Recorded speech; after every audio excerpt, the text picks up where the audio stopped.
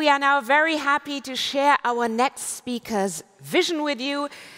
If you want to learn what the digital foundation of a connected, integrated, and intelligent building is, then you are in for a treat.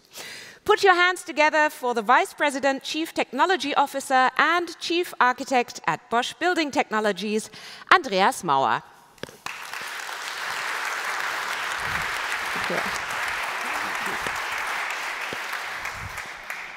Wow, so I'm extremely excited to be back on the BCW stage. Last time in 19 and then in 20, and then all these funny things happened. So I'm extremely happy to have you in the room and also you all out there. So welcome.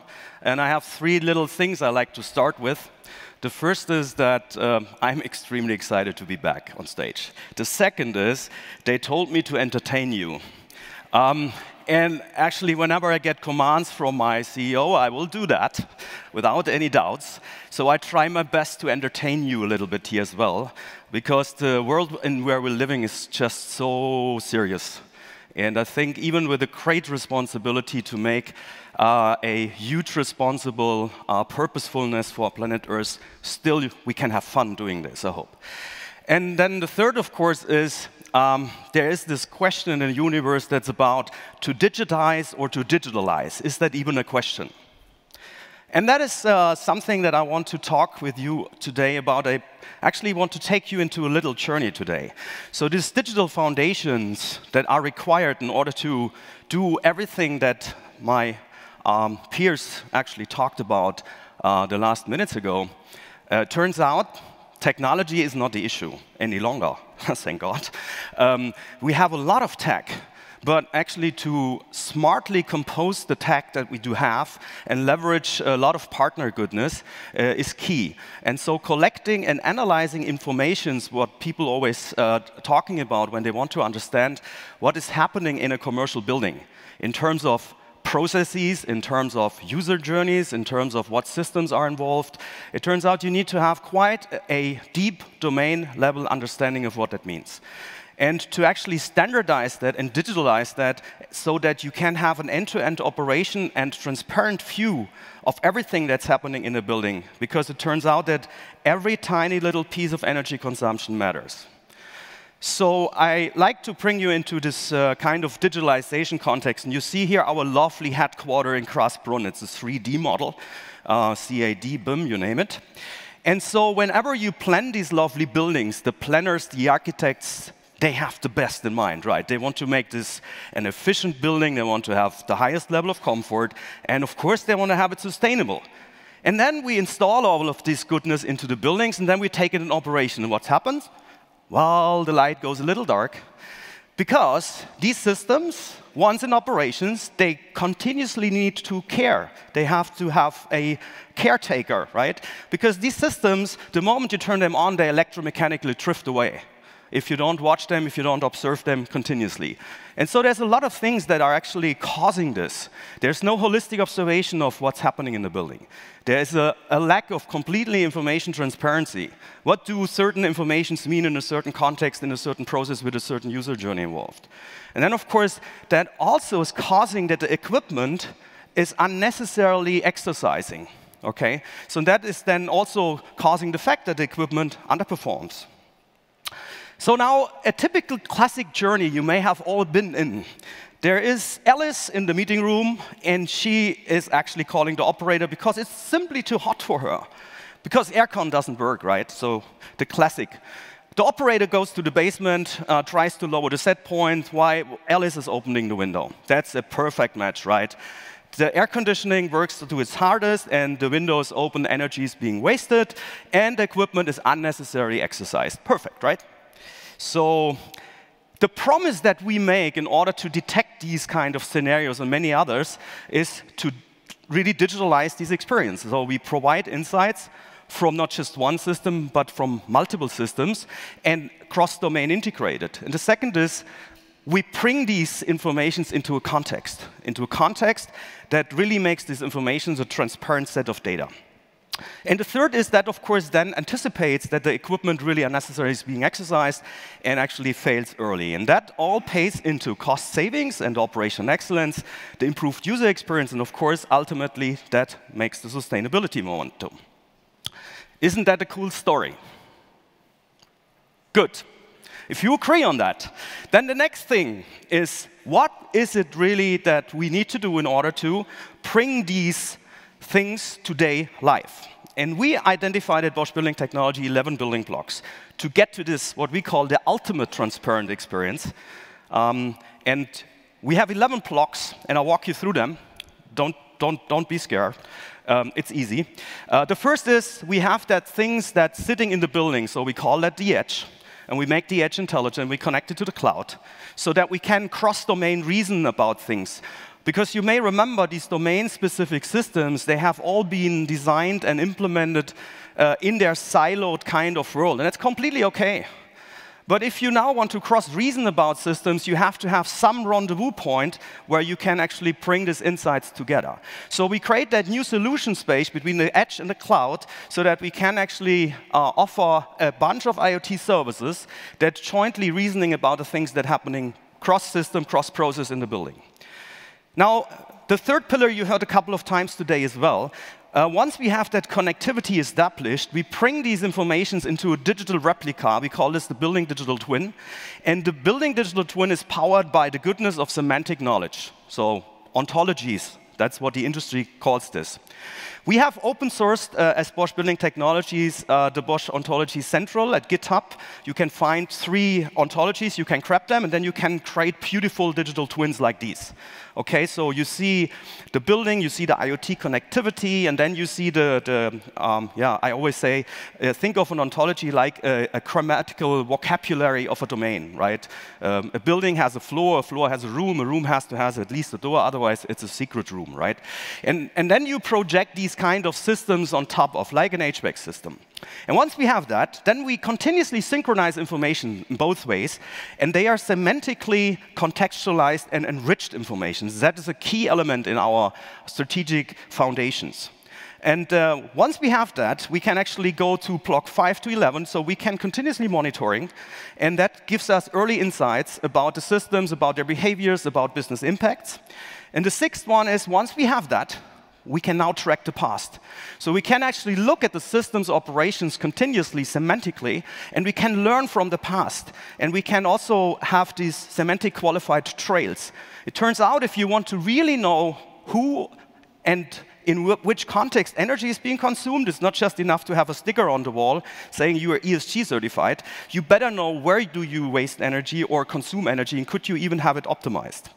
The 7th building block is then the analyzation. So I can now, of course, go into my history and into my semantic qualified information set, and I can find anomalies.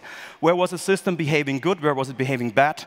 Where did I actually unnecessarily consume energy, for instance? So early warning indicators for the business and for the technology people that operate it.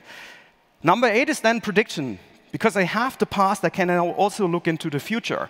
I can actually really do forecasts. I can prevent downtimes. I can early up on order spare parts because I know the air handler unit or the VAV will actually fail soon. Okay? And then number 9, and that is where the real power now comes alive, is I can simulate things. I can do things like, what if Alice would not have opened the window or left it open while she was going into the canteen? How much energy would I potentially being saved? And how much more uptime would I then get for the HVAC equipment? So, and we all know we have less and less talent, and the same applies to the commercial building domain. So I can even use this to educate new talent. Think of gamification. So I can replay everything that happened in the real world and show it to new kind of employees so that they can learn what it means to operate such complex systems. And then, of course, the next discipline here really is about autonomy. So I can autonomously or semi-autonomously actually steer and command and control and reparameterize the things that are in drift, okay? And that is where I call it the democratization of our domain expertise put into these ontologies and then actually cross-integrate them and operate them. And the last building block is interaction. So COVID taught us remote experience is very important. So remote maintenance, remote interactions with augmented reality is all things we can now do because the tech is out there, and we have all of those semantic qualified descriptions. Now, these are the 11 blocks that we identified, and that makes up the industrial metaverse for commercial buildings. You heard the metaverse word yesterday a lot, I guess. So, and again, is that cool? Does it make sense? I hope so. So now, what's in it for you? Okay? So, and you are either an owner, an operator, or an occupant. And they all have different kind of ambitions and goals, right? So the owner is really, he wants to have his portfolio, the most sexy estate ever. The operator wants to have everything working good, and the occupant just wants to be happy and comfortable. So, right, so the owner cares about the reviewing revenues, the planning investments. The operator, of course, he wants to have that the tickets are closed, and the occupant just wants to be happy and connected. And they all pay into the bucket to get to the ultimate goal, to have a comfortable, efficient, and sustainable experience. Now, think of Alice again here. She has a mobile phone now with the system, and she opens the window. Now the system fully automatically detects, hey, there's the window open, but you told the air conditioner to work at its hard. It's not a smart idea, so please either close the window or relax the aircon. The operator now, he can look at a lot of different domain perspectives. So you see here a couple of domains, right? Incident management, fire alarm systems. And it can really drill into that and get a single pane of glass to see how operations are actually behaving across of those domains.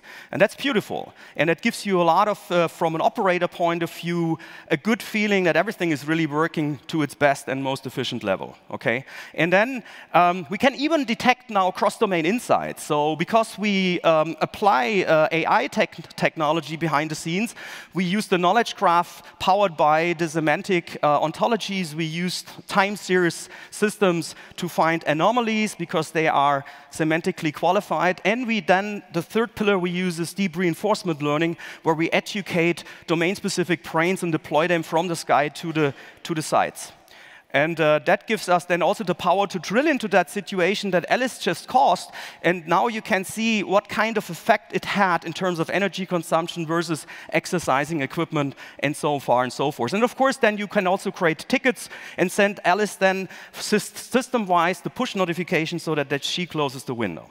And last but not least, from an owner perspective, if you have a bunch of portfolios, you probably want to know how are my sites doing in Germany, Grasbrunn versus Berlin. And here you see again, Grasbrunn has that inefficient cooling issue in building 51 because Alice opened the window while the aircon is working to its hardest. So this is, and we even give you a recommendation what to do in the future to save investment in order to be efficient, comfortable, and sustainable. And that is all powered by the goodness of what I showed you in these 11 blocks. Now, is this cool? Do you want to have this? Right?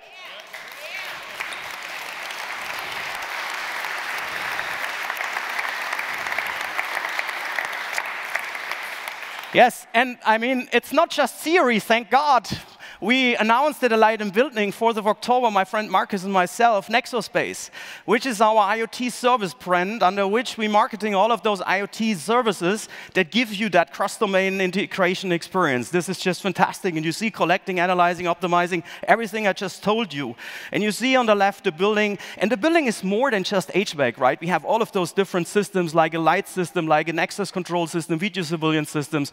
We do have external ticketing systems, ERP systems, you name them. And then in the middle, we put that Nexospace universe, and that is also powered by our data node, right? It flies through the Nexospace universe and serves you all of those great experiences to the daylight. And we have a couple of those clusters identified. There's more to come.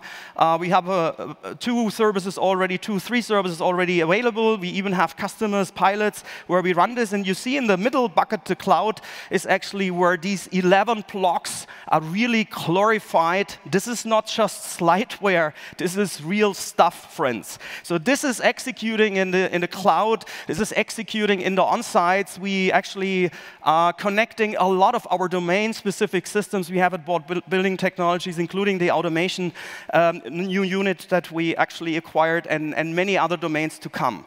And of course, there's always the building will never go, and there's always also intelligence required in the building. That will never go away. And this is all I had today, friends. I hope I entertained you a bit. If you have any questions, just feel free. I'm here, and I'm Andreas, and I thank you a lot.